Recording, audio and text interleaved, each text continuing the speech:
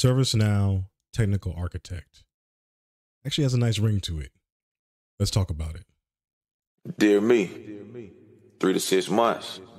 Watch how I make you proud. Hello and welcome to my channel. For those of you who are new, on this channel, I share my journey in learning tech, as well as building a career around what I'm learning. And in today's video, I'm going to explore the Certified Technical Architect Expert program offered by ServiceNow.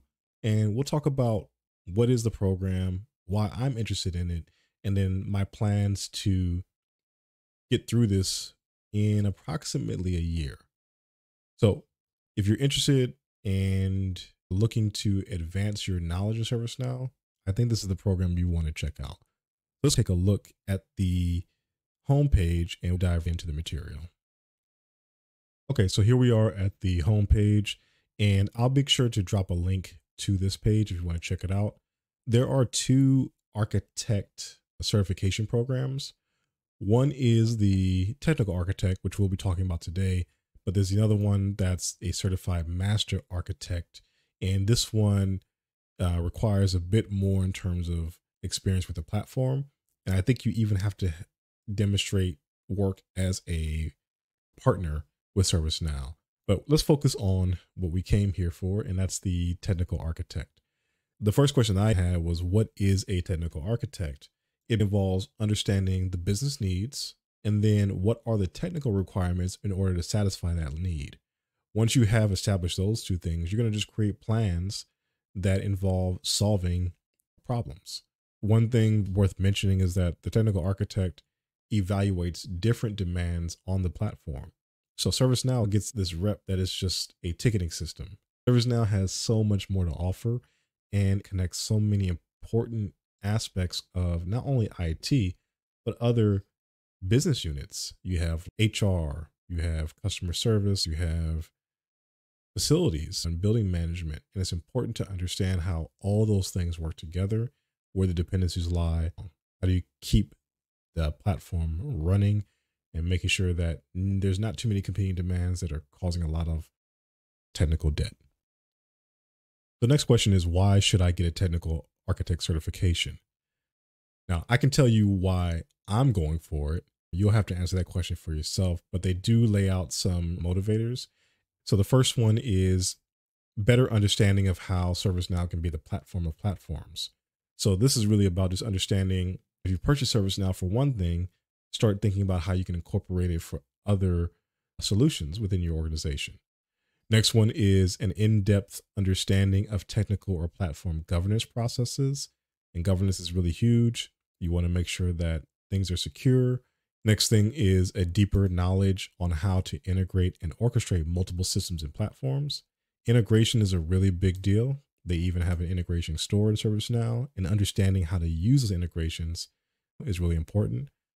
The other benefit is strengthening your ability to solve complex business requirements with ServiceNow capabilities. So once you buy a product, what does that product feature have that you can use out the box? Beyond that, they have opportunities to boost your expertise, sharpen your technical acumen. And the one thing that I like a lot and that I'm really excited about is this right here. Mastering the art of presenting technical architecture solutions to project teams. So there are a lot of folks you're going to be working with to drive change and drive the implementation of new products within ServiceNow. And every team hears things a little differently. So learning how to work with those different teams, project management, service desk, developers, the list goes on. It's really important. And the last one, which I think anyone in tech can stand to gain, is designing elegant and simple, emphasis on the simple solutions that make things better for your stakeholders. Can you communicate to HR? Can you communicate to directors? Can you communicate to the C-suite level of folks, the CEO, the CFO, the CIO, and let them see the value that this platform has to offer, especially if they're paying for it. Now, this program is offered or available to really anyone. So whether you're a ServiceNow partner, you're a ServiceNow employee, or you're a customer or client like myself, you can enroll in this program with some qualifications. So if we look at the qualifications here, you have the system administrator certification, there's the developer certification, and then you have 2 implementation specialist disciplines you need to have under your belt. Personally, I'm going to be going after these 2 to start because I've worked in operations and then I transitioned to IT, and having structure around these 2 things is so important. It's a 3-month program. And then within it, you have self-paced courses, you have cohort discussions, you have assessments you're going to take, and then some capstones and other components of it as well. Now, in terms of the curriculum, you have the cohort model. The flipped classroom model they're referring to here is basically saying, instead of going to the class to learn stuff, you will have already been exposed to the material before the class, and now you're actually applying what you learned. And then you have the capstone. So you're reviewing a case study, you're preparing recommendations, and then you're documenting solutions. And then there's also maintaining certification. There may be new releases of ServiceNow, but there's also probably new processes and capabilities that are more centered around the role of a technical architect. And aside from that, you have the process. So you have to register for the program, make sure all your certifications are up to date. And then they have a kickoff that prepares you a week before with certain work that you have to complete. And then you're going to attend a 2-hour live virtual session so that you're more familiar and oriented around the course. So that's the program in a nutshell. Those are some of the incentives and benefits of going through the program. And the last part for me is thinking about, okay, how am I going to prepare for this? Everyone has their own way of studying and learning material. For me, I like to share. So even though I'm not an expert in ServiceNow at the moment, the intent is for me to become one. In order to become one, being able to communicate what I'm learning and share things with you is really an important part of that. And that's what I plan on doing with this channel.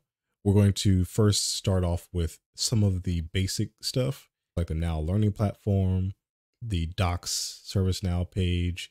We'll also talk about how to create your own personal developer instance. Aside from that, I'll be giving updates and reviews on certain courses. So as you saw, there's a lot of certifications you need ahead of time in order to qualify for this program. And what I plan on doing is actually going back to the beginning. In July, I got my certification. But to be honest, I did as much as I could to remember the content without really understanding everything. So I want to start with the system administration curriculum.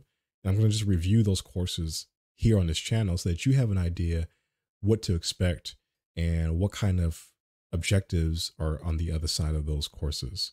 And lastly, in terms of keeping myself accountable, I like to use 2 tools in particular.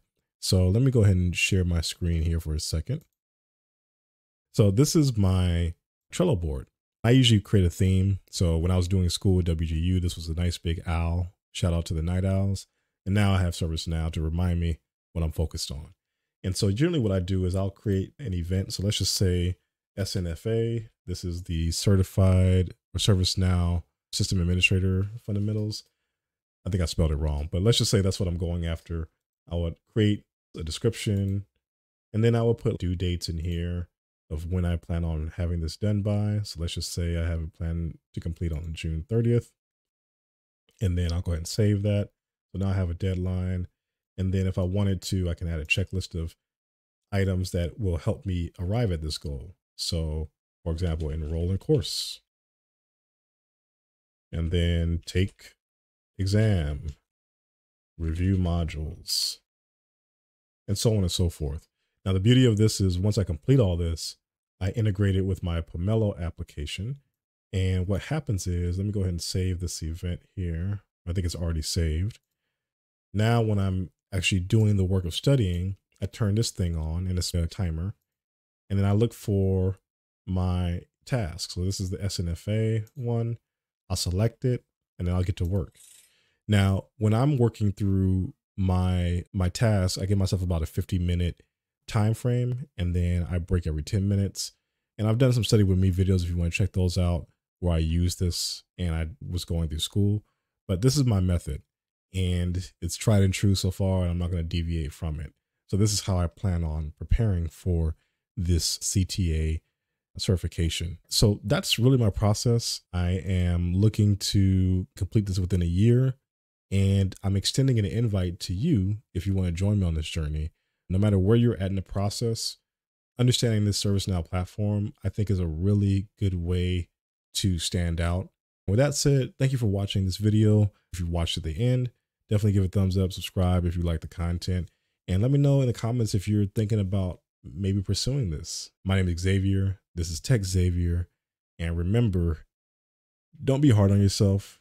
Just work hard on yourself. I think you'll be just fine. I'll see you in the next video. Peace. Dear me, 3 to 6 months. Watch how I make you proud.